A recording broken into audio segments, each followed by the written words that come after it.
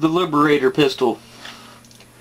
The arming of partisan or other resistance forces within Nazi-occupied territories became a major problem to the Allies during World War II, especially since the production of such armament was carried out in addition to that for normal troop requirements. United States Army Ordnance, though its vigorous research and development program made many significant contributions towards this little publicized effort, not the least of which was the development and production of a rather unique Liberator pistol.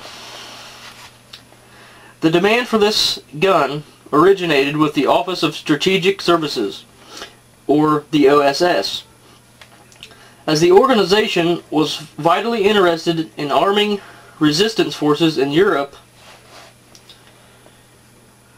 OSS specifications called for a cheap but effective gun weighing 1 pound, and they wanted 1 million of them in a hurry.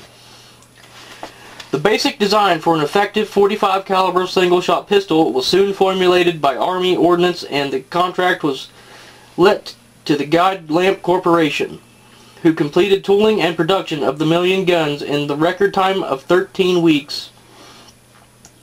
Final deliveries were made during the month of August 1942. The ultimate cost of each unit was a little over $2, and the guns were constructed entirely of non-strategic materials. Each gun was individually packaged in a sturdy paraffin-coated cardboard box.